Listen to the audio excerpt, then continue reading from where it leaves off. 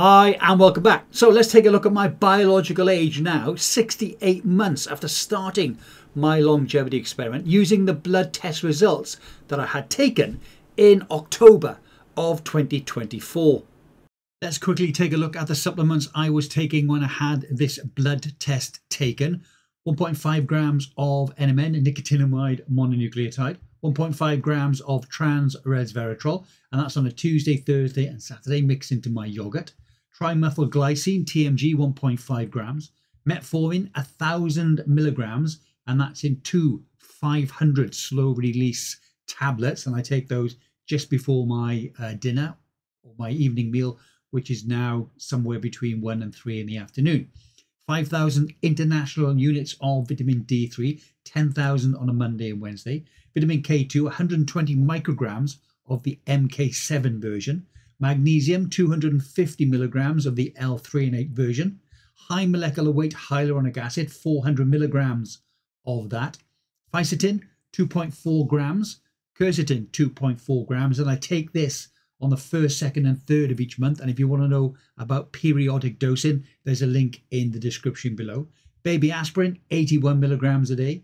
Cert6 activator, 800 milligrams a day.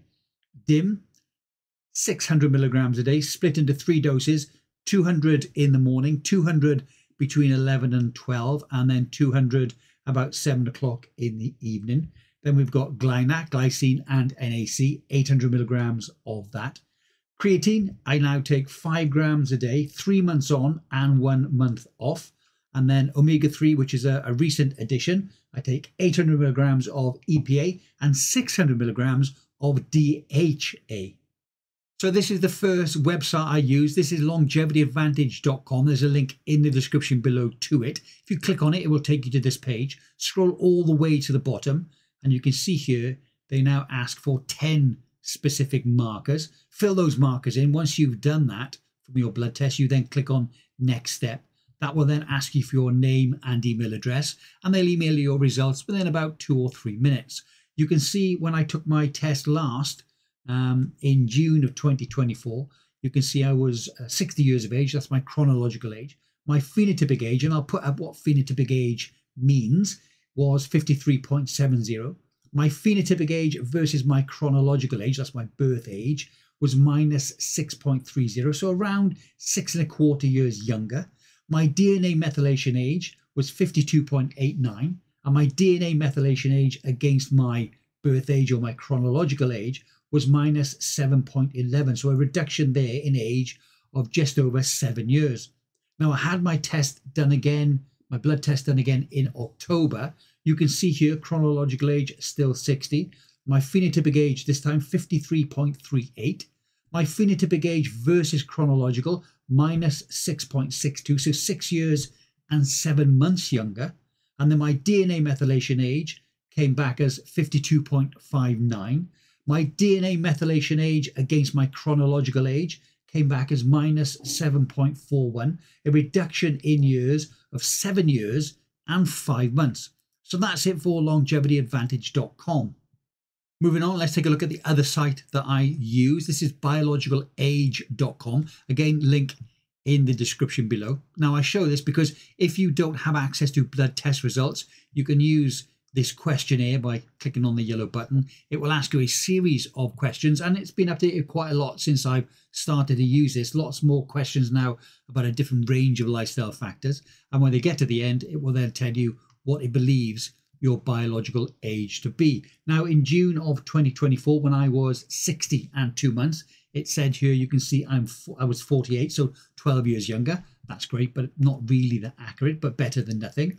The last time I took the test, which was in October when I was 60 and 6 months, it reads 49 years of age. So this time around 11 years younger. So I'm 4 months older than the last time I did the questionnaire, and my biological age has increased by 1 year. Obviously not as accurate as an algorithm that uses your blood markers. You can see also underneath my biological age, it gives you some very generic statements. Breakfast is the most important meal of the day. I agree. My breakfast is now sometime between 1 and 3 in the afternoon, which is my one meal of the day. They're talking about breakfast first thing in the morning, which is a sugary snack type breakfast. that is not good at all. Eat at least 5 servings of fruit and vegetables every day. Again, wise words, but probably not based in science. Highly refined and deep fat foods are a sometimes treat and should only be eaten occasionally. Again, I agree with that 100%. And then do push-ups every day. Again, not particularly bad advice, but then why only sit-ups? You can do, why only push-ups? You can do sit-ups, you can do air squats, etc. So that's it for biologicalage.com. So let's do a quick summary. At the time of this, my chronological age was 60 years and 6 months. LongevityAdvantage.com had my DNA methylation, or my biological age, at 52.59 years. So that has me at 7 years and 5 months younger.